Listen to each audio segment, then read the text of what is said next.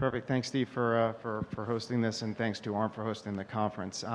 So Histogenics is a cell therapy company that's focused on the orthopedics market. We have a platform technology that combines the use of cells, biomaterials, and bioengineering that we use to create a new class of therapies that we're calling restorative cell therapies. Simply put, restorative cell therapies are therapies that are designed to get patients pain relief more rapidly than the currently available treatment options that they have, and get them back to doing what they like to do more quickly as well. The first product that's an example of the platform technology is a product called NeoCart. NeoCart is an autologous cell therapy that's in phase 3 clinical development right now. I'll talk more about that in a second, but it's actually designed to repair cartilage defects initially in the knee. Ultimately, we think that it's a very powerful technology. We finished enrollment in the phase 3 clinical trial in the second quarter of last year. We're expecting top-line data in the middle of the third quarter of this year. Subject to positive data, our intent is to submit a BLA to the FDA by the end of the third quarter this year, which, if you roll the clock forward based on our current assumptions, leads to a potential approval and launch towards the end of 2019.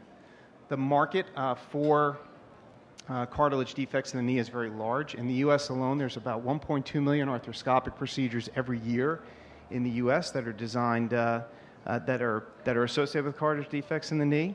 Of those 1.2 million folks, only about 500,000 of them actually go on to get any type of procedure, and we think that's because of sort of the lack of satisfaction on the part of patients and physicians with the currently available options to them. Of the 500,000, about 200 to 250,000 folks get a procedure called debridement. Debridement is simply a pain control only. It is basically it's an arthroscopic procedure where the physician will go in and basically clean out any rough edges by the defect bed. And by the way, a cartilage defect in the knee looks a lot like a pothole in a road or a divot on a golf course. And so what the surgeon will do is go out and clean the defect bed, take any loose pieces out. Pain relief only. It also prevents locking and clicking. It doesn't treat the underlying problem. The next biggest sort of category of procedures to treat cartilage defects in the knee is something called microfracture. It's a surgical procedure also done arthroscopically. And what they do is they drill tiny holes at the site of the defect bed with the goal of recruiting mesenchymal stem cells from the bone marrow, which will then somehow magically differentiate into cartilage cells. The challenge that you have is that in adults, none of us are capable of growing cartilage anymore. And so what you more often wind up with than not is either scar tissue or fibrous cartilage tissue, which ultimately takes a very long time for patients to get back to doing what they like to do, oftentimes a year or more. And actually about a third of the patients who receive microfracture will actually wind up in having another procedure once they, within 2 years after their first procedure. And so ultimately we think that there's a big opportunity here to expand the market and offer patients and physicians a better opportunity. A couple other points I'll just add. If you can fix cartilage defects in the knee, we think the technology platform is incredibly powerful. You can fix it in the knee, you can fix it in other joints. We have plans to go after if we see positive data in the knee, things like ankle, toe, and hip, for example, and geographic expansion as well. And so one example of the geographic expansion is we don't intend to go internationally on our own, whereas, for example, in the U.S., we do intend to launch the product on our own. But internationally, we intend to go after other markets via collaborations and partnerships. And actually, last December, one example of that is we signed a collaboration with a company called Medinet. Medinet is a leading cell therapy company in Japan.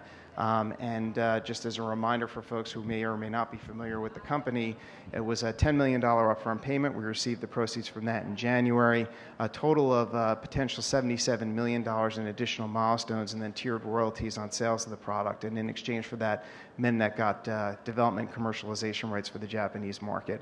The Japanese market is a very attractive market, so reimbursement is in place and it's quite good. It's about $20,000 for the unit itself, $20,000 US dollars, compared to about $40,000 for the unit itself in the US. And so Japan also, the underlying market has a number of commonalities with the US, and so we think it's a very attractive market, and we're excited to get that clinical trial going with Medinet in the back half of this year. So really the nice thing about that is you could actually see, based on the timelines, the requirements from the PMDA for approval in Japan, full approval, was to run a trial that was very similar to the phase 2 trial we ran here in the United States a number of years ago. So 30-patient trial, 2-to-1 randomization, NeoCart to microfracture.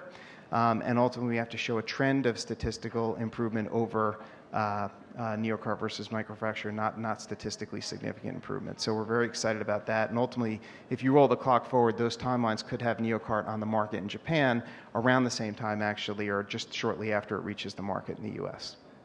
Maybe you can just elaborate on what you mean by the trend and statistical significance. Is there a p-value cutoff that you need to hit? Or? No, there actually is no p-value cutoff, is my understanding. So because of the robust set of data that we have, both clinical and non-clinical, from so many years of doing what we've been doing in the United States, when we talked to the PMDA in Japan, they were very clear, and they said, look, we want you to recreate what you did when you need a small trial in Japanese patients. We want you to recreate what you did in the U.S. in the phase 2 trial, but it did not need to show statistical significance, which is important because if it needed to, you would wind up having to enroll to power that trial sufficiently to show significance. You'd have to enroll a lot more than 30 patients. Okay, so maybe also just staying on the knee, there's some heterogeneity in the patient population in terms of lesion size. You mentioned the divot and the pothole. Maybe you can talk about who you're targeting and why, and how the trial that you're running is conducive to that target market. Sure, good question. So as I mentioned before, we're targeting those patients that would ordinarily get a microfracture procedure. So microfracture tends to work well in slightly smaller lesion sizes. Interestingly, the average lesion size in our phase 2 trial and our phase 3 trial was about 2 centimeters squared, so about maybe the size of your fingernail, basically. So these are not huge huge lesions to start with. However, if you leave them untreated in an adult, they tend to get bigger and bigger, which leads to bone-on-bone wear, which potentially leads to osteoarthritis and a potential total knee replacement. And so if you look in the literature, one of the reasons why folks have many of the total knee replacements actually find their way back to a cartilage defect. In terms of the average lesion size, we think that by and large the bulk of folks getting microfracture procedures today, and it's hard to actually get data on specific lesion sizes of between X and Y and what percentage of that 150,000, but we think by and large the bulk of those 150,000 are probably somewhere between 1.5 centimeters and probably around 4 centimeters squared is our guess. Okay, that's great. And just in terms of the endpoints in your trial, so they're functional endpoints, also looking at MRI data to look at collagen layering. So how important are those endpoints in relative terms, and how important is it to understand mechanism of NeoCart as well in terms of repairing cartilage by imaging versus some of the functional endpoints? Yeah, so interesting, good question. And the trial, our phase 3 trial actually is pretty unique in that there's a couple of things that are unique about it. First of all, it is being conducted under a special protocol assessment with the FDA. Secondly, it has a 1-year primary endpoint, and actually that's very unique to if you look at all the other trials that are out there that are generally 2-year primary endpoints, and we think that has a lot to do with the specific mechanism of action of NeoCart, in as much as our ability, the platform technology that we have enables us to make tissue ex vivo. And so what that enables is basically instead of relying on the body to actually do that recovery, in the body, we're actually doing that in our facility just outside of Boston, Massachusetts. And by the time we release the NeoCart implant for the patient to be treated, we have a series of release criteria. We look at things like collagen 1, collagen 2 ratios. We look at histology of the implant.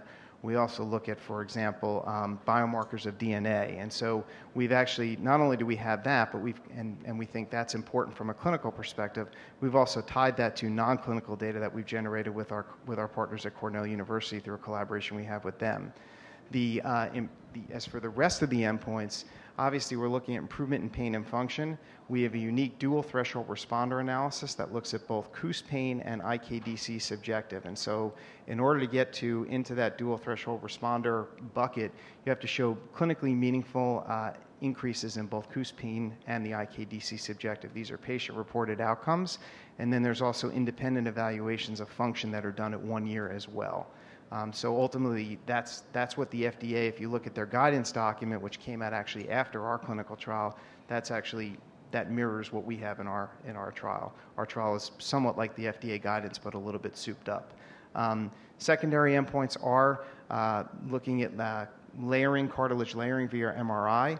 Although it's an important endpoint, one of the things that the FDA has concluded over time is that it's nice to be able to see the fill, but you also need to be able to see the quality of the fill as well, which is why they're very focused on pain and function. Great. And looking ahead to a potential launch, just first on manufacturing, where are you currently? What is the capacity for manufacturing NeoCart? And what would be the sequence of events towards scaling up after approval to expanding your target market and your capabilities? Sure, good question. So our plan is to launch actually with commercial capacity right out of the same facility that we've been making clinical NeoCarts in for a number of years now. We've got, we're doing some renovations to that facility right now in advance of a potential pre-approval inspection, hopefully sometime next year. The plan is to launch with $20 million of revenue generating capacity out of that facility. And then we think about scale up, actually, we think about it more, our chief operating officer calls it really scale out than scale up. And the idea is we've got a modular expansion strategy where we basically take the same exact process, same exact equipment, and we put it in another clean room. And so we think about expansion in increments of $100 million of revenue generating capacity, which is 2,500 units of production capacity.